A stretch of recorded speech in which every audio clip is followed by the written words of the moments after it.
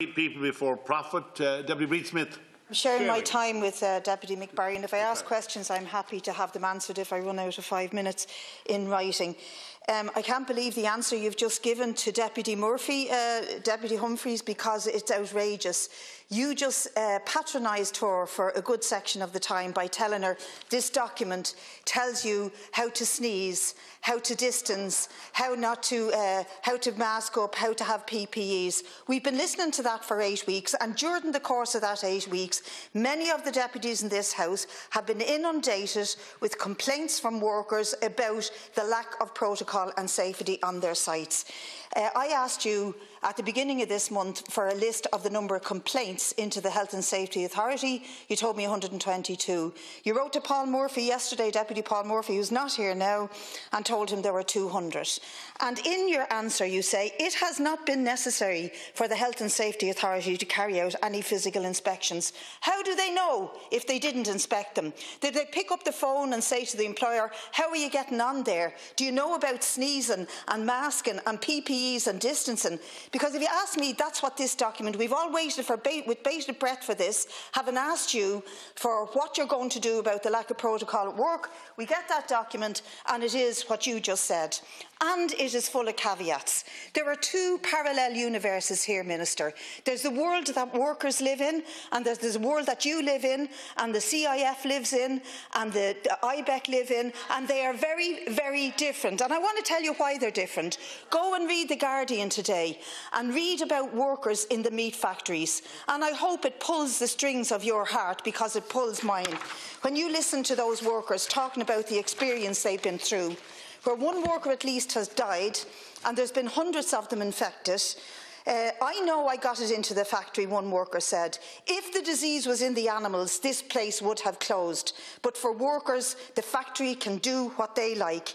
These workers feel intimidated, are vulnerable, and they are not being treated with dignity and respect. There's no checking of temperature, no masks, no 2-metre distancing, and when they asked for masks, they were told no. Many of them are migrants, and because of the low pay, they live in communal housing.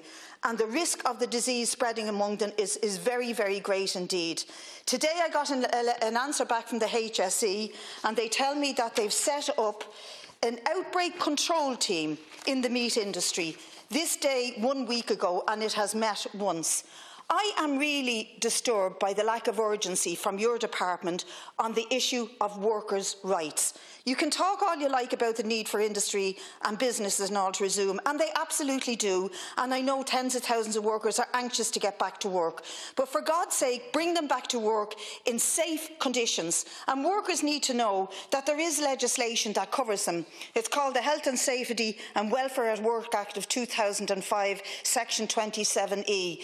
If you feel unsafe at work, you can, under that legislation, walk away from your workplace without fear of intimidation or dismissal, because your workplace is not protected. And if you were protecting those workplaces, you wouldn't have given us a document that is full of caveat, is like a sieve, because in it says many times that employers, in as far as practical, should provide masks if they can, that facilities should be provided if they are reasonably practical. And you repeatedly told many deputies here today that the HSA would inspect. They haven't inspected 1 out of 200 complaints at the height of the COVID pandemic in this country.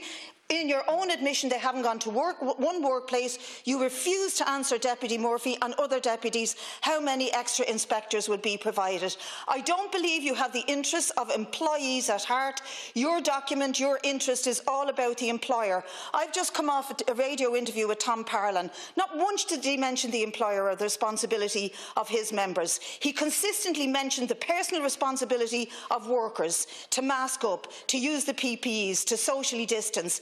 How, if you have 2 construction workers walking across a 4-foot wide plank, can they keep a 2-metre distance between them? They can't do it. And make no mistake about it, when the construction industry resumes, the pressure will be on. Get it built, get the cement in, get that done. And there will be breaches. Even travelling to work will be a breach. We have rushed to get the Leaving Cert cancelled, but we've no problem sending over 100,000 workers from all parts of the country back into very unsafe unsafe conditions without any redress, no proper redress. And I don't believe this document has either teeth nor power to do what's required. And it's your responsibility.